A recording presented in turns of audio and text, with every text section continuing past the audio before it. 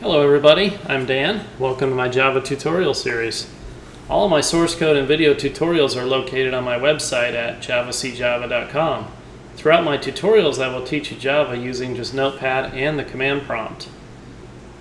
The object of today's tutorial is to teach you the importance of Java source code file names. And this tutorial basically will create a simple source code file and discover what the javac compiler does when the Java source codes are compiled. To start off with, we'll go ahead and crack open the command prompt. We'll click on Start Search, type in CMD. If you're running Windows 7 or earlier, you can go to Start Run, type in CMD. That'll open up our command prompt. We'll type in CD space backslash, which is short for change directory, and the backslash is the root. And we'll type in MD Java. And we get this error because we already have that Java folder from a previous tutorial. We'll type in CD space Java. We're going to make a directory now called source file name. And we'll go ahead and change directories to that source file name. Type in notepad source file name.java.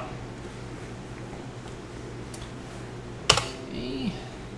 And we're just going to set up a really simple class here. Opening bracket, closing bracket. Everything inside of the opening and closing bracket is what's called a code block. And now we're going to go ahead and put in our main entry point here. Main method.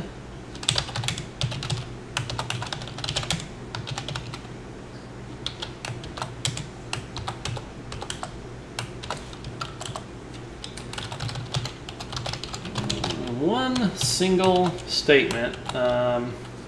Let's see, what should we go ahead and say here? We'll just do Java source code names do matter. Okay, and we'll go ahead and save this. So basically what we've got here is we've got our class source file name, uppercase S, F, and N. Java is a case-sensitive language, and notice that matches the name of the Java source code file that we created. A Java source code file is also called a compilation unit.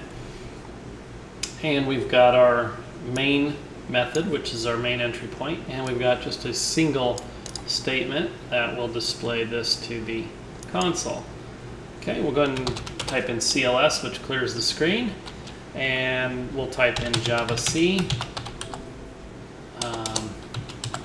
source file name.java and hit enter. Okay. Of course, we'll return back to the prompt. That means it was successful. Generally, it looks like nothing happened, but in fact, it did. It took the source code file name.java source code file and compiled it into the source file name.class bytecode file. Okay. Now we're going to go ahead and execute the source file name class here.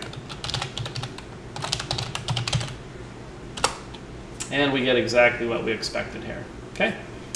So as you can see, this matches the name, and we're all good. We're going to do a clear screen here. Let's go in and go ahead and just change this all, for example, to lowercase. Let's save it out. Recompile this. Do a directory of it real quick. As you can see, we still have the uppercase source file name, and the S and the F and the M on both the class and the Java. And let's try to go ahead and call the source file name class. Let's go ahead and run it.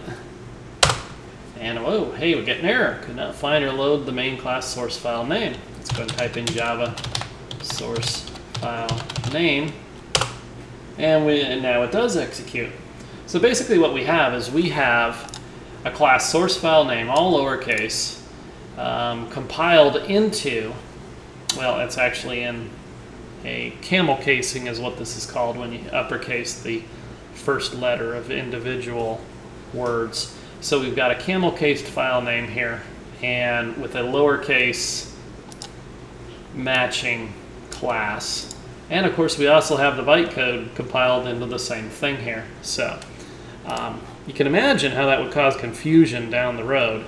Basically, even though this works just fine, you would have to know that the source file name is all lowercase inside of that. You want to adhere to the convention of a file name matching the class name. If you do so, you'll save yourself significant issues down the road for both yourself and other programmers as well. So go ahead and close out of this, close out of that. That concludes this tutorial. Thanks for watching.